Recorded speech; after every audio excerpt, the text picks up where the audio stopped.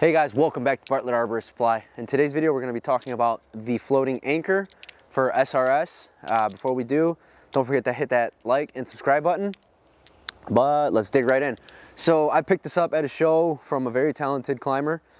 He was showing it to me. I went out and experimented with it, and it worked for me in certain applications.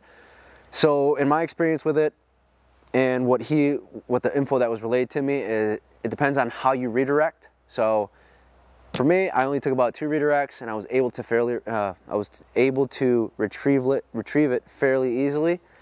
So what you would need is about a 28 mil ring and a carabiner. All right, and if you do have a splice die, you have to be mindful of what side you're using. I would say a sonai would not be ideal, just because of the width or the thickness of it. So that's from my experiences. Just figured I'd share that. So you would install the ring on here first, then get your throw line, hook all that up, which I already have a suitable union set up top, and we begin to pull to get this installed. Now, pull that through, and she comes down. So that's a couple of the first steps. Next thing we look at doing is we're going to take the ring that we have pre-installed onto the rope, and we're going to mash that rope back through it. So you do have to measure out on the ground how it's going to fare out for you on rope length and the climb. So if you have a short climb, you may be pulling most of this rope, depending on how you set everything up. So it all matters. It's all got its pros and cons. So I'm going to use about that much for this one, and I'm going to stop at here and add a stopper knot underneath the ring. So you got a butterfly. Take our carabiner, step 1 there, capture the loop, capture that running leg. So now what I'm going to do is this goes up and it's going to choke. So it is retrievable from the ground, and it's set. We're ready to climb.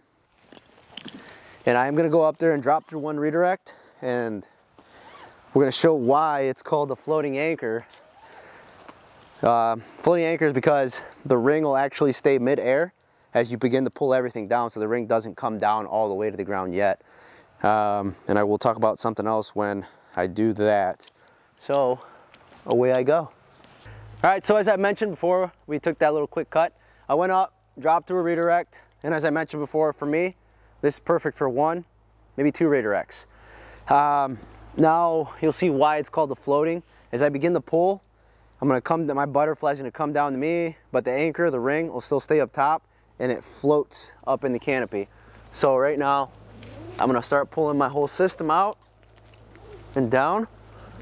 So as the whole system comes down, the alpine butterfly comes down to me, and you can either leave it in there or you can choose to take it off. Me personally, I like taking the knot off, and the ring is still floating up top, and then I can continue to pull everything down. There relatively is some drag in the system, but it's not entirely crazy. And now, as you can see, it's still floating, and if I wiggle this, because I'm concerned with how it's gonna fall, the ring will travel slowly to you, or you can continue to pull. And like I mentioned, be mindful if you do have a splice die or a sonai, because it may cause you some problems. So that's a quick heads up for you. Other than that, it's perfectly well an acceptable SRS canopy anchor. If you've done something like this before, drop some comments down, let us know what you think, what you thought about it. And yeah, hope you liked the video. Thanks for checking us out.